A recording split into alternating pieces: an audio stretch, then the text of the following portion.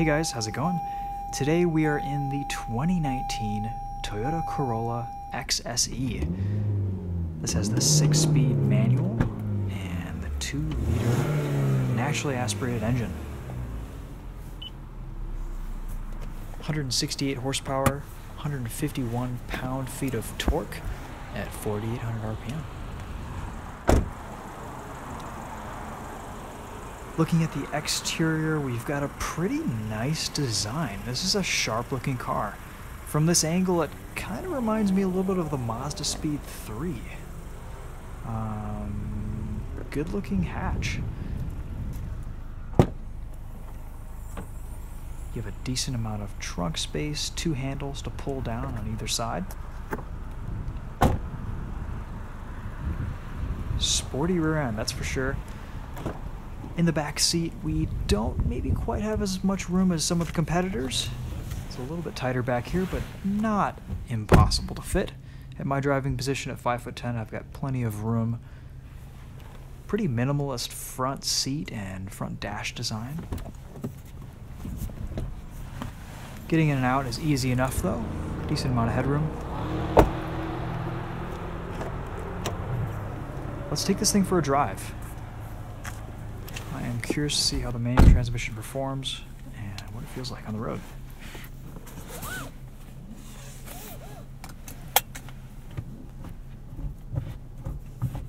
Not a terribly long shift throw. Feels nice and tight. Clutch pedal's light, easy to engage and judge.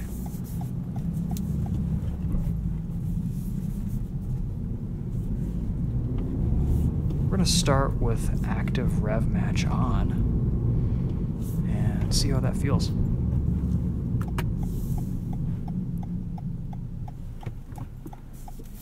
Steering is light at low speeds.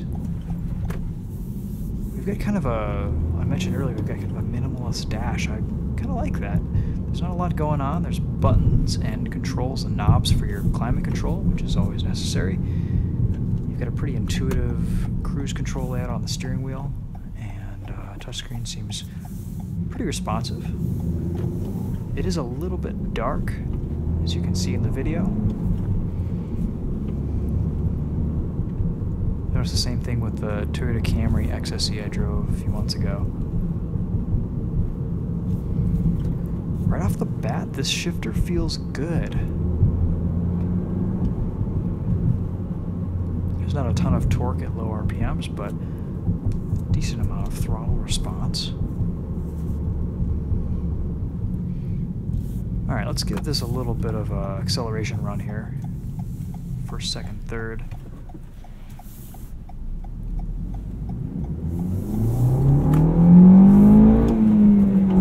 Oh yeah.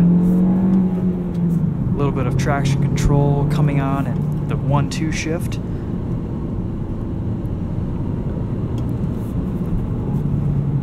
Nice auto rev match there into third. It's a good system, it works well.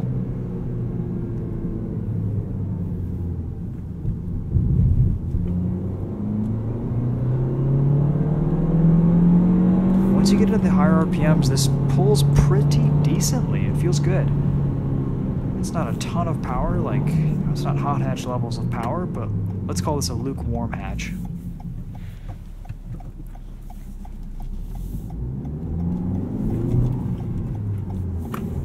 It's easy to drive smooth. The transmission's just a little bit notchy, a little bit engaging. It's fun. This is a good manual. You know, I appreciate the manufacturers are making some good manuals these days. This isn't rubbery or dull or cheap feeling.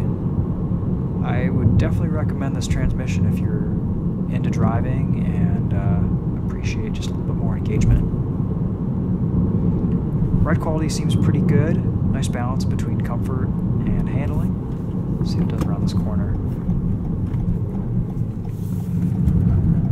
Yeah, a little bit of safe understeer there, but good levels of grip, especially considering the tires.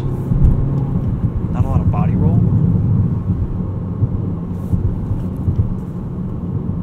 You know, this car's easy to drive smoothly. The gearing's a little bit tall. I believe fourth is almost 1-to-1. Fifth gear is an overdrive, and so is sixth. Probably in the name of fuel economy. Steering feels nice. Good amount of communication. I like the leather on the wheel. You know, it's a pretty standard electronic rack. Really sharp, really direct steering. Definitely an improvement over the Corolla IM.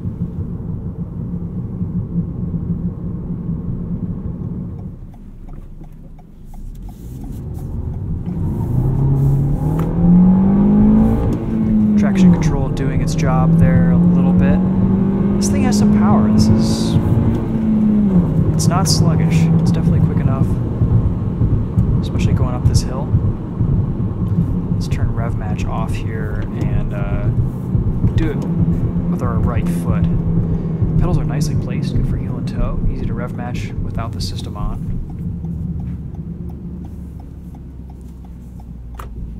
I can get behind this car. This is a fun little package. You can see blue gauges going under this bridge. I'll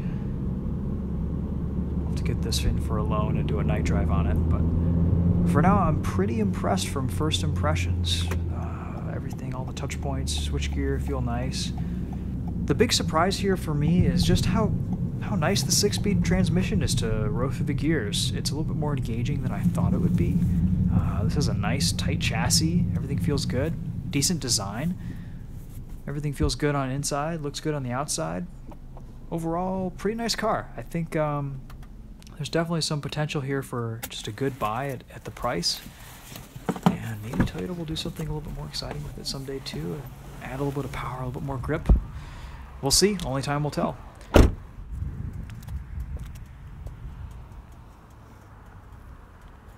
Anyway, guys, thanks for watching. Let me know if you have any questions, and we'll see you in the next video. Take care.